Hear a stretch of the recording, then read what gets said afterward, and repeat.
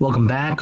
This is going to be part 3 of our home review for lesson 38, volume of a truncated cone. So in this one, all of you might have different values, and so if you want to use my values, it's totally good. So find a cup at home that has the shape of a truncated cone.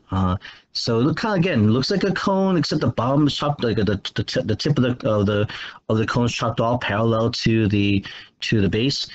Usually it's pointed downwards, just like the picture we have here. It should be easy. Find its height and its two base diameters. That will be easier than the radii. Do all measurements to the nearest tenth of a centimeter. Okay, it's enough. That's what we used. That's what I use at least. Then calculate its volume in cubic centimeters. Since a cubic centimeter is equal to a milliliter, you have also found its volume in milliliters. If you have a measuring cup like the one pictured below that measures milliliters, check your answer by filling up the appropriate amounts of water. Okay, so I did not do that part, but I will find the volume, all right, because it would be kind of messy. I will let you know my calculations in the comment section below for the video, all right, just to let you guys know, because I'm not going to be filling up water and stuff like that during the video. I just want to do the measurements. And so here's what my cup looked like. Very similar, all right. So so it looked like this. Oops, no, not like a circle, not like a circle. No, not that way. Instead, let's see now. Yeah, undo this. Okay, it looks more like a, so here's an oval on top, and then you have an oval on the bottom. Okay, kind of like that. Yeah. All right, and let me just move this over just a little bit, so kind of centered. All right, kind of like that. All right, and so here we go. All right. All right, there you go. And of course, there was like a, we had a little handle here, so it was like this. Cup handle, right? And it was, oops, sorry. It was actually orange. Where's my orange color? I can't totally see orange. So it kind of looks this. So we'd fill it in here. So here. I guess not. So, all right. So anyway, so here we go. And so our dimensions in this case would be the following. I measured this, the diameter I measured of the base to be 5.5 centimeters. Now I took it from the inside part, not from the outside part, because I want to find the volume. Because in this case, the cup has a little thickness and all. I'm using the inside radius, inside diameter, because the fact that's how much the fulfilling the volume would be.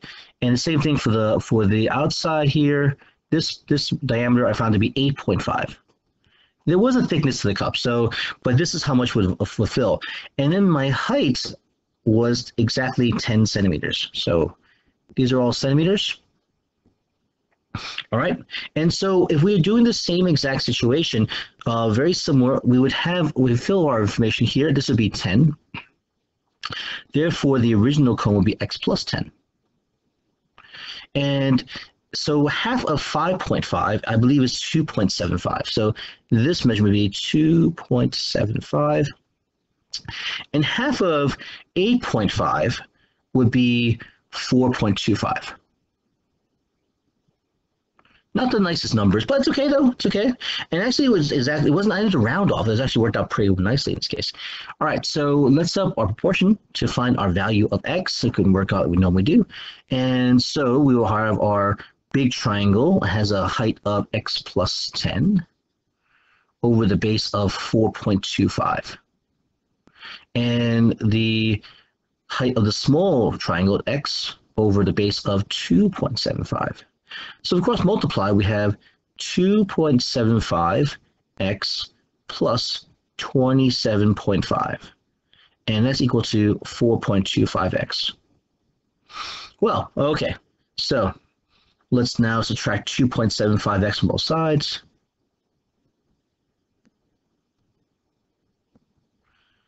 Okay, and so we have 27.5 is equal to, all right, well, we got an x here, the 5's cancel out. I think this goes because of 3, and this is a 2. I do this because I just want to make sure, ladies and gentlemen, I sometimes make errors. So we have in this case 27.5x is equal, 27.5 is equal to 1.5x. Now bring out the calculator and do 27.5 27.5 divided by 1.5, and we get 18 and a third. So x is equal to 18 and a third. Not a very convenient number. Okay, now you could round up to 0.3. I'm going to leave it in 18 and a third because, or in this case, I believe 18 and a third, 30 plus 24 is 30 plus 24 is 54. So it's going to be about 55 over 3. Now you can figure this out on the calculator because you have to convert that here. In the calculator, you can just take this, hit the math button, hit enter twice, and it'll change a repeating decimal into a fraction. Now, why am I using the exact value? 55.3. Why am I using? Why do I use 18.3? I like to use the as close to the value we have. And so here we have our volume of the truncated cone equals the volume of the big volume minus the small volume.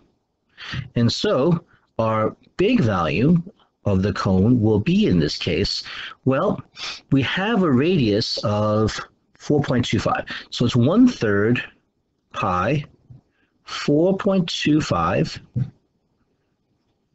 squared times a height of, now, in this case, 10 plus 18 and a third is going to be 28 and a third, all right? 28 and a third, which is the same thing as 85 over 3.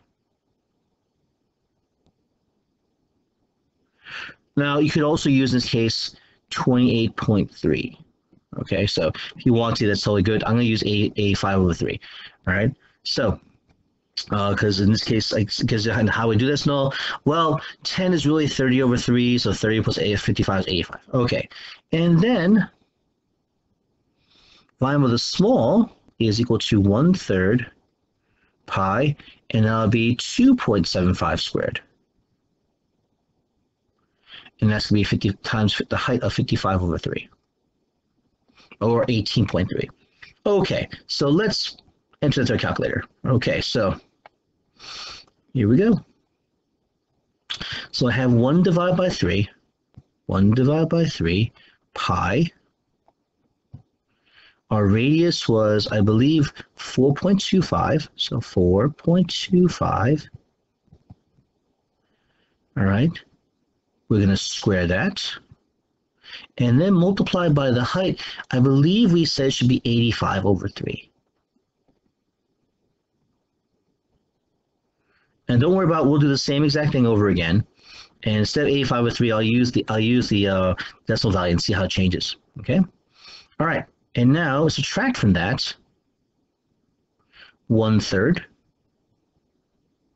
Now, this is totally good because the calculator will be doing everything in as far as the order operations, and so it's set up okay.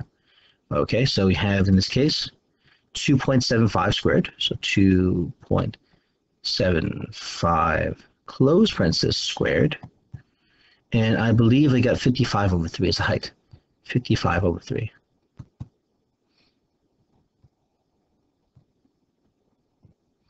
All right, so here we go. Enter, and we get 390.735. So this is going to be to the nearest, I believe, we're looking for the nearest cubic, since it's calculated to cubic centimeters. All right, so cubic centimeter. So there you go. So we would have, in this case, it looks like 391. So it's about, so volume of the truncated cone, or about approximately 391 cubic centimeters, which is equal to 391 milliliters. Now let me try this out again, but use our decimal of 18.3 and 28.3. It says, can we do that? Sure can. So here's what to do. Instead of typing the whole thing out, okay, second enter will allow us to rewrite everything. And then we can go back and change the 85 over 3 to be 28.3. So 28.3, and just types over it. Okay. Then we'll go over to the 55 over 3 and write it as 18.3, because that's what we got before. Okay. Let's see how this works out. Hit enter. Now we have 390.369. So it's off by a little bit, actually. All right. So because you round up to 0.3, you're going to get a little bit round down to 390. Okay. Even though, which one is the better answer? Well, if I add instead of 0.3, what if I had gone back? Okay. Let's try this again.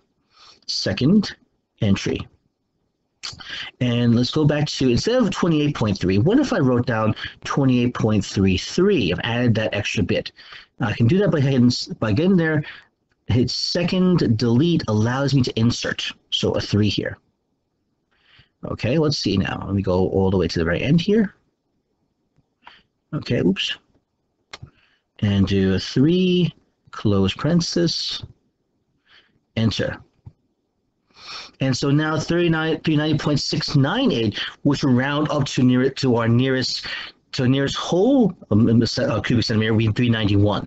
So if we round off too much in the beginning, it's probably gonna have an issue. I would say in this case, you want to round, kind of keep some decimal places because of this issue here, all right? Because the rounding might be a problem. So we would still get 391 milliliters, all right? And so in this problem, this cup I have from the, in this case, I kid you not, it looks like this. It is really orange background, and then it has this heart here, and it says Cardozo PTA. Cardozo, oh, my handwriting is terrible here, PTA. All right, and so in this cup would actually hold 391 milliliters. Now, does it hold it actually? Does it really? I mean, well, I'll measure it. No, I actually will take a measuring cup and see how much it does measure, and I'll let you know. I'll let you know whether I got 391. All right. But in any case, ladies and gentlemen, I hope this was helpful. I hope you guys try it on your own too. I know it's like, oh man, it seems like a lot of work. Not really. Just take your ruler, try it out, and what's the worst happens? You make a measuring error. Listen, we're not using very precise tools and all. So, ladies and gentlemen, full page here, so you can see everything. You want to do the same technique over and over again. Okay, so keep in mind that you might get a question like this on your final as well. So just be very careful. Okay. All right, ladies and gentlemen, thanks so much for watching. If you have any questions, please leave them in the comment section below. Comment section below. I love the feedback. And if you found this video helpful, please give it a like. All right, I appreciate that as well too. Make sure you subscribe to the channel to be updated and turn on notifications to know when new videos are added, because I'm going to be adding new videos, especially after this for Algebra 2. Okay, and if you want to do any older geometry videos, let me know as well too, because I got a whole summer. You know what? And if I'm stuck home, I'll be doing videos. All right, ladies and gentlemen, thanks so much for watching. I hope you guys are safe. Take care, and I'll see you. I guess I'll see you in the next math class, which will be in this case Algebra 2. All right. Oh, but keep in mind, doing videos for our final review. Those coming up as well too. So I'll see you then. Take care.